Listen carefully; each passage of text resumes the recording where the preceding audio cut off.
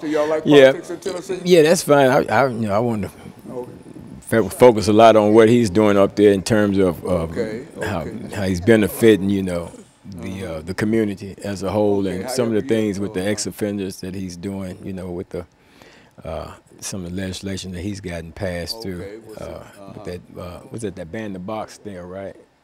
Gilmore's bill was ban the box. Yours took the felony off of the marijuana. Right. That's it. Good. And so what we'll do, when we start, we'll have first 6 minutes, background, education, and experience. And Pastor, what I'll do, I'll call upon you first, and you give us some statements in reference to that. And then I also want you to introduce Representative Love, see. And then after you introduce him, he'll give us some information in reference to who he is. And then by that time, we should be through that first segment. And then we'll take a 2-minute break, and we'll come back with an 8-minute segment, and then we'll get into politics in Tennessee. That's a broad topic, and so however y'all want to develop it, even though there's a lot that can be said about politics in Tennessee.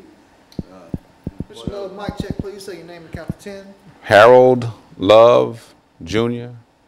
1, 2, 3, 4.